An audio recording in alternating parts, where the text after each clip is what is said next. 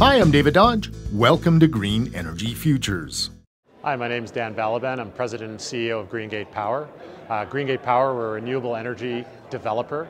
What we do is we take ideas for new renewable energy projects and turn them into reality. Dan Balaban is a Calgary-raised entrepreneur who worked in oil and gas and saw the environmental challenges faced by the industry firsthand. This inspired him to start Greengate Power at a time when people were still unsure about the economics and technologies of renewable energy. We've developed the two largest operating wind energy projects in the province, one of which is the largest in the country. Represents about $1 billion of investment that we've attracted to Alberta and provides a clean source of power to more than 200,000 homes. So the first project we developed is a project called the Halkirk Wind Project. That's in the county of Paintearth, about 150 kilometers east of Red Deer.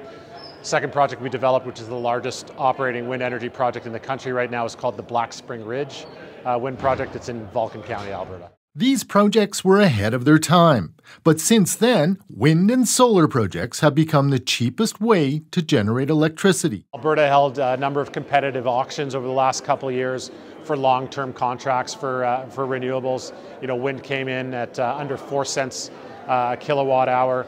Which really shows that these projects make sense at a really cost-competitive price, which is, again, a great deal for Alberta consumers. Balaban won one of those auctions and is developing the 113-megawatt Stirling Wind project south of Lethbridge. But he also began work on solar projects. So our summertime solar resource is as good as the solar resource in Florida. We're the sunshine state of the north. More than 300 days a year of sunshine. Which makes Alberta a great place for producing electricity from the sun. 2017 was the first year that global investment in renewable energy exceeded global investment in fossil fuels. So the tipping point has changed in terms of the flow of capital, and those people that are following the trends understand that renewable energy is a phenomenal business opportunity. Greengate's Travers solar project was developed in the spirit of doing the largest renewable energy projects in the country. The Travers solar project's in Vulcan County, Alberta. It's only a few kilometers north of the largest wind energy project in the country, which we also developed.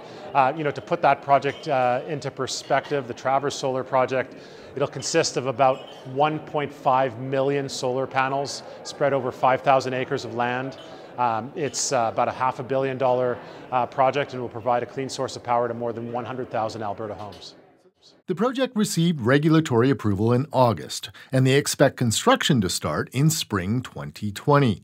He says solar is a moneymaker in Alberta. There's a wholesale power market for generators to sell their power into, including ourselves, and we'll receive whatever the price is for the power at the time that we produce. Solar tends to produce when we need the power the most, during hot, sunny days, and that's when the power prices are the highest typically in Alberta. So solar energy produces really valuable electricity. Balaban says those who pit oil against renewables risk missing out on the greatest economic opportunity of the future. I don't think the polarization is helpful to the discussion at all. The oil and gas industry has been great for Alberta, so we should be using Alberta oil. The world needs Alberta oil.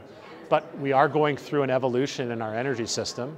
We also have great renewable energy resources, and I think it's prudent for us to ensure that we're going to be prosperous for generations to come and invest in renewable energy as well. I don't think it's an either-or decision. I think it's an and. When Greengate's two new projects are done, the company will have been responsible for 1,000 megawatts of renewable energy capacity, about 1/3 of Alberta's wind and solar capacity. Learn more at greenenergyfutures.ca. For Green Energy Futures, I'm David Dodge.